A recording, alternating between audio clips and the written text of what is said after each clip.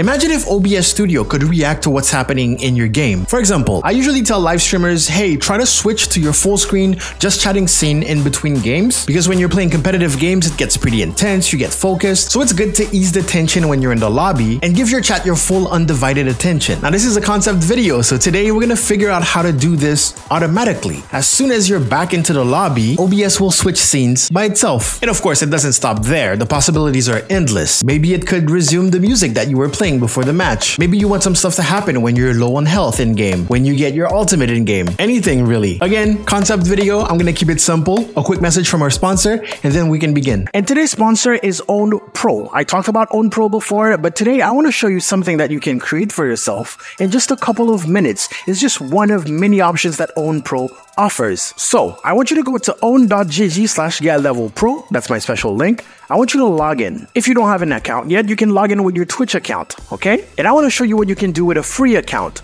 To the left, you want to go to Scene Builder. You want to click on Complete Setup, Automatic Selection, then just hover around and find something that you enjoy. We're gonna stick to the free category, and you're gonna see that the overlays are actually available in like 9 languages. Anyway, so we're gonna click on it once, then we're gonna click on Create Scenes. It actually also offers you an alert box. You can click this, now enter your social links, and guess what? Your whole setup is complete. You have your starting soon screen, your ending scene, your be right back scene, your general overlay for like gameplay and stuff, and you even have an intermission scene. Starting soon scene is going to look like this. You can modify it, move things around, do whatever you want. Intermission scene looks like this. You can also use it as a gameplay scene. Now, all you have to do from there is basically click the link and add them as browser sources in your OBS, and you're good to go. And that was just one of many things that Own Pro offers. I'll let you check it out over at own.gg/getlevelpro. That is own.gg/getlevelpro. Now I have to start by shouting out Mr. Greggles here, because that's who I got the idea from. Anything I'm going to show you today, I didn't know were possible until I watched this stream, where he showcased it during our big raid train stream organized by Finite Singularity. Anyways, I'll put a link in the description. Go give him a follow. Absolutely deserved. So what we're gonna use today is called the Advanced Scene Switcher. I don't know if you remember, but I made a video about setting up an automated podcast. And using this plugin, I basically told it, hey, if I'm speaking, switch to my scene where you can see me. If my guest is speaking, switch to their scene. And we're gonna be using the same principles today.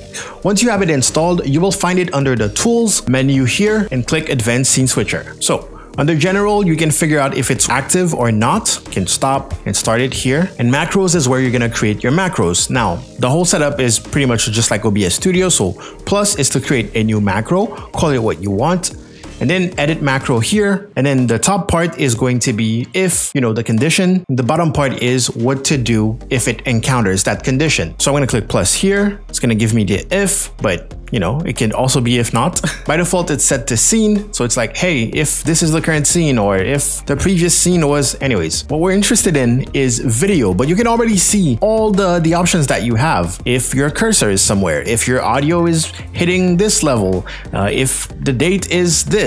No, I haven't tested them all because wow, but hopefully I'll make more projects about this. So we want video. So if video, here we're gonna have the option between OBS main output, a source or a scene. In our case, we're gonna pick a source. Now, what source do you want? In my game scene, I'm capturing Overwatch right now. So I want the source to be my game capture. I'm gonna find it here, game capture. The next option is exactly matches, does not match, has not changed, change. Output, what we want is matches pattern.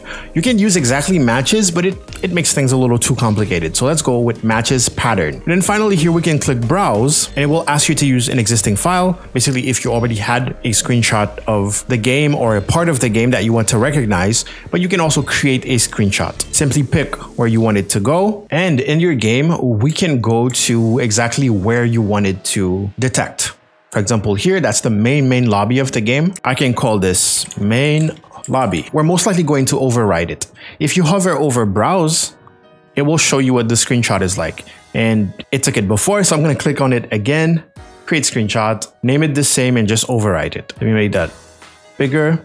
So here there's a threshold, and it tells you that the higher threshold basically means that the pattern needs to match the video source more closely. So it's going to be more meticulous when it comes to detecting what you're looking for. Now this is a little CPU intensive, so you can reduce the CPU load by performing check only so you can put a delay between the times that it's checking, because otherwise it's constantly checking. I advise you turn this on. And then something that I like to do is perform check only in area. So don't look at the whole picture, look at specific parts, you know, look at signs that were somewhere. If you click select area here, it will give you that video feed and you can pick where you want to choose. For example, in Overwatch, I know that my name is most likely going to be here only when I'm in the lobby. So I can select this, just click and drag, and then close it.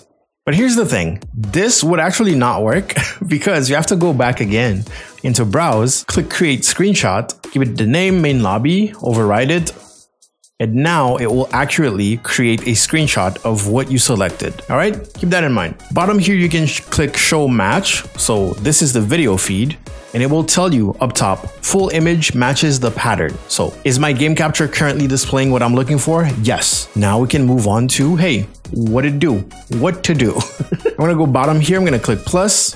It's gonna give me switch scene by default, but of course you can make it do whatever.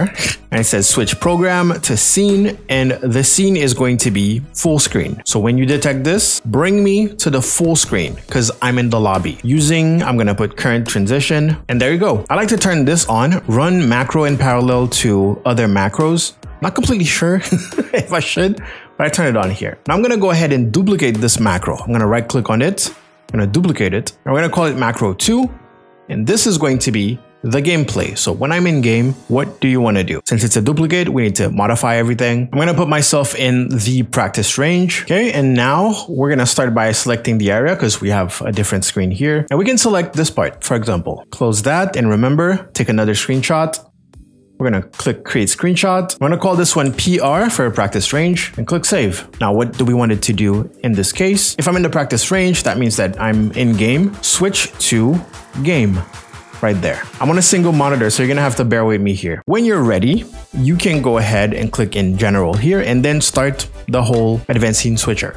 Click start, and as you can see, it just detected that I was in the practice range and switched automatically. Now what happens if I go back to the lobby? I'm gonna leave game and go pop and switch fast and see what it does. Oh, it already it already switched me. I didn't even have time.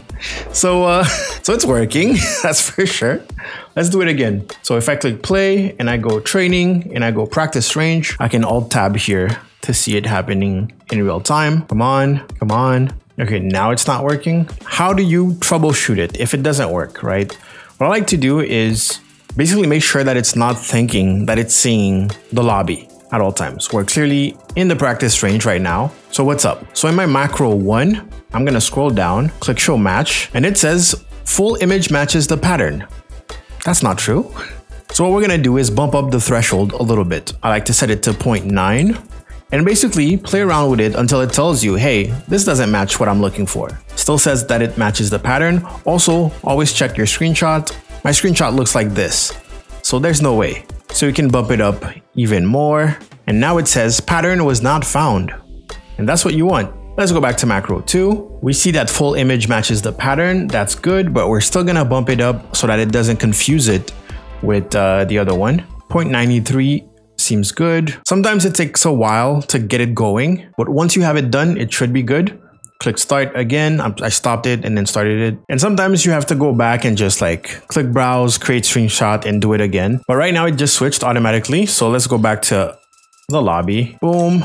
And I don't know when it switches, but it switches as soon as basically that top right part appears, which is working so well that I don't have the time to, to actually catch it. Let's go to the training again.